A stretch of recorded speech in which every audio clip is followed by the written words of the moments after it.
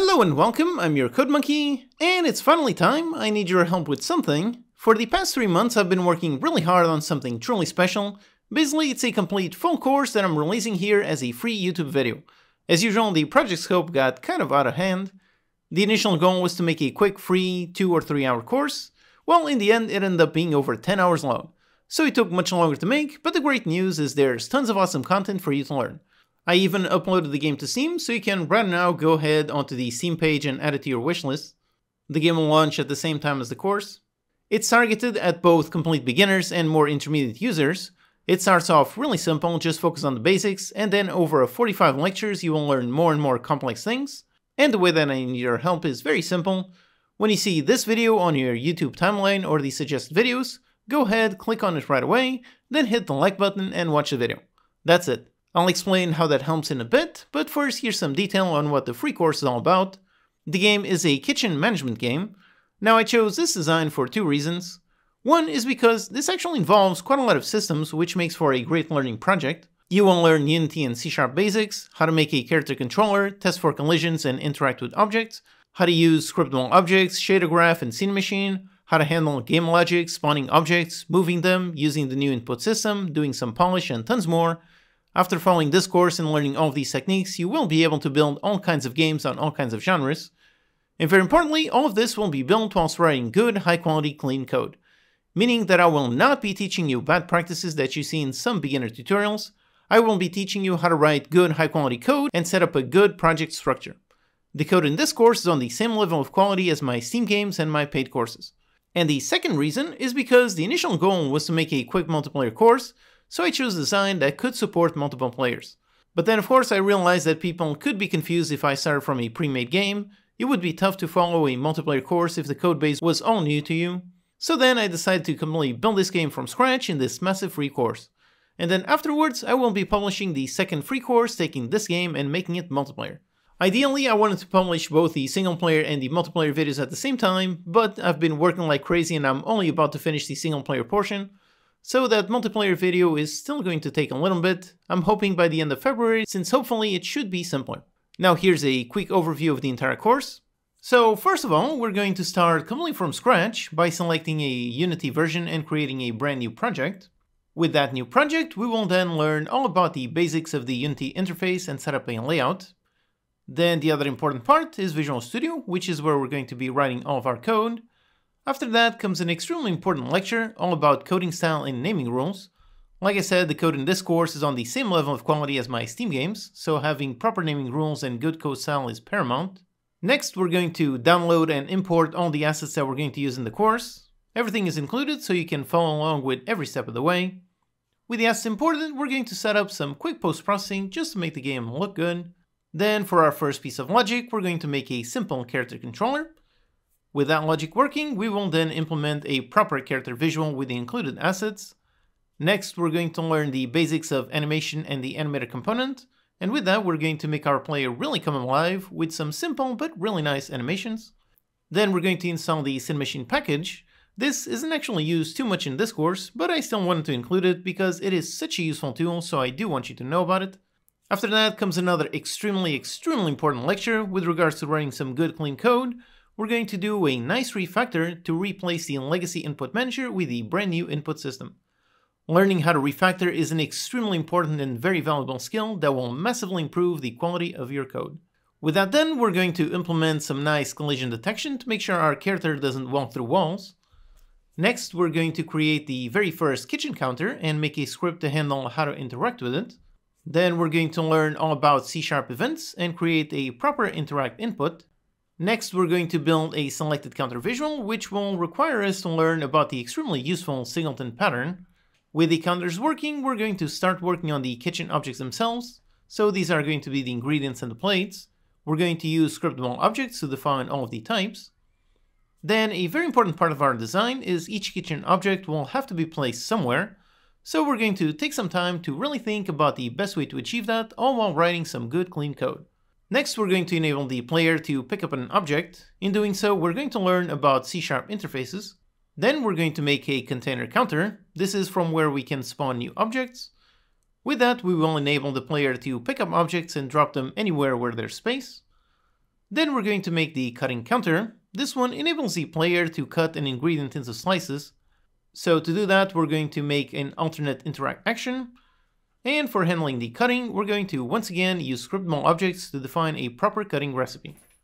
Then we're going to learn about a really awesome Unity feature, World Canvases, and use that to display a nice progress bar for our cutting progress. After that is a quick lecture, just going to make a very useful generic script to make any object look at the camera. Next, for another counter, we're going to build a trash bin. This is where the player can drop objects to destroy them. Then the stove counter. This one is going to be quite a bit complex. We're going to create recipes for cooking and for burning. We're going to learn how to make a basic state machine and handle timers. Next, we're going to make the plates counter. This is a simple counter that just spawns a bunch of plates. After that, we're going to make some custom logic on the plate to be able to hold other objects. With that logic working, we're going to build a complete visual for all the objects that can exist on the plate. Then make a nice UI element on the plate itself to showcase the icons of what exactly is on that plate. Afterwards, we're going to make the very last counter, the delivery counter. This is where we drop the completed plates. And in this lecture, we're also going to learn about the Unity shader graph and make a quick, simple custom shader.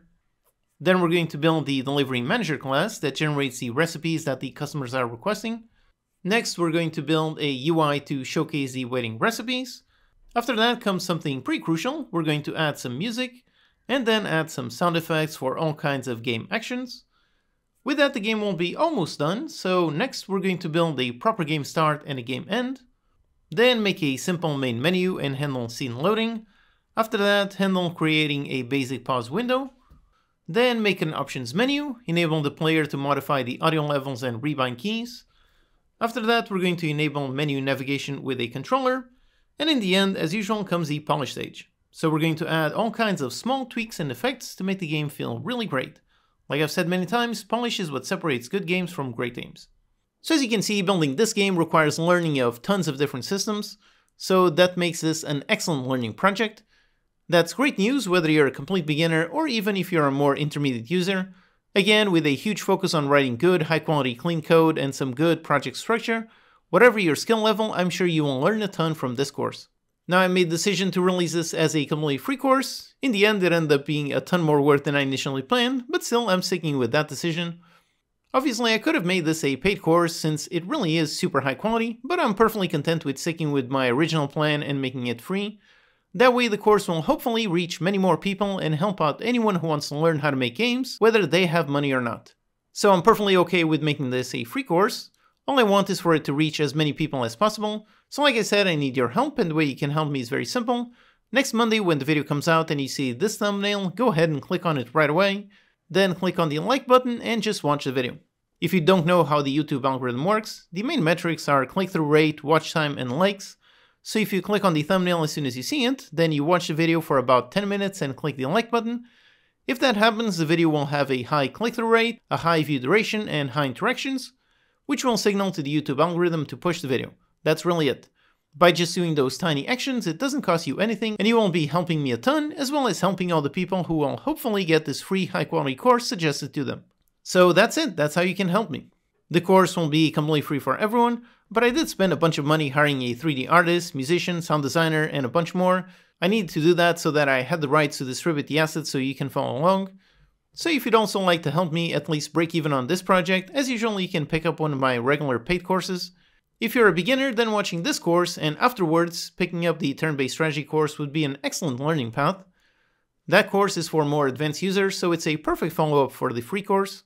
Alternatively, my Ultimate Unity Overview course is very useful for anyone using Unity. It has over 15 lectures, each covering a different tool or feature of the engine. Or if you prefer exploring making games with visual scripting, I also have a course on that.